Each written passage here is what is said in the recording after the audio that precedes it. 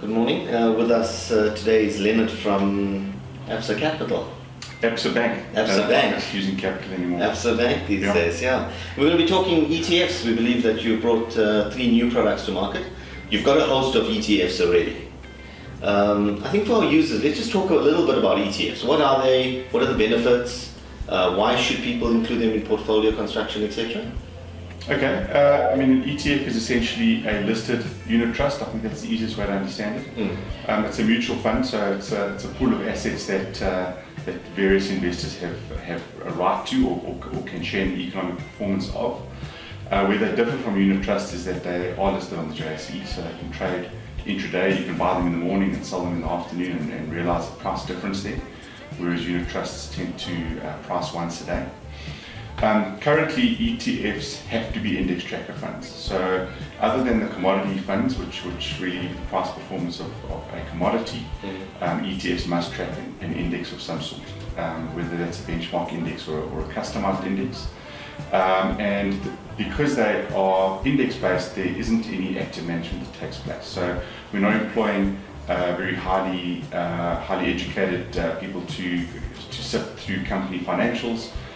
We really just do and execute what the index tells us to do in the portfolio. So typically an ETF is a lower cost investment vehicle than an actively managed fund.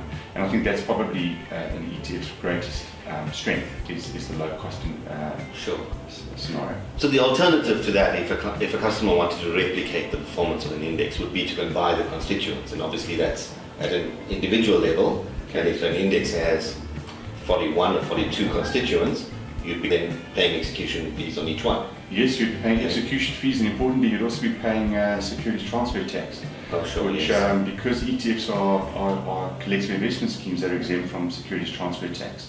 Okay. And that's a huge saving, because that's 0.25%. Yeah. Okay. And then what happens in the background? So I come in and I look at this ETF, and let's say it's a top 40. Let's keep it simple. I buy that off the issuer yourselves.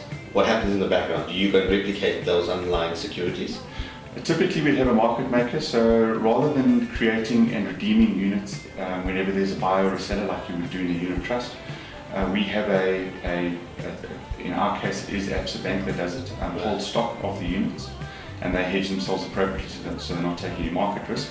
And then if someone wants to buy it, they just sell them some of the units that they have in stock, and they unwind the hedge. Yeah. Oh, okay. So typically the market maker will hold a sizable chunk of units and will sell those into the market as there's more demand.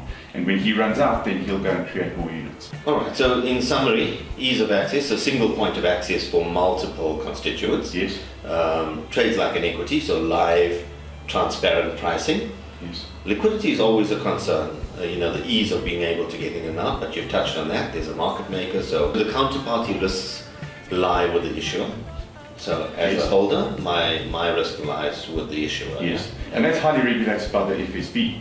So we have to submit to the FSB what our holdings are, and they make sure that you're not making fictitious prices.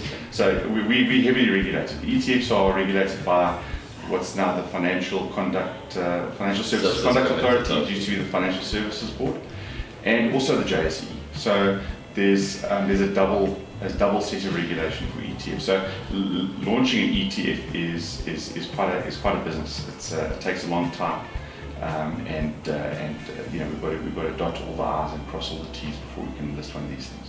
So thank you very much. Thanks for your time. Yeah, I'd love to speak. Cheers. Coffee. Awesome. That was very nice. Cool. Since the role that Egypt was done.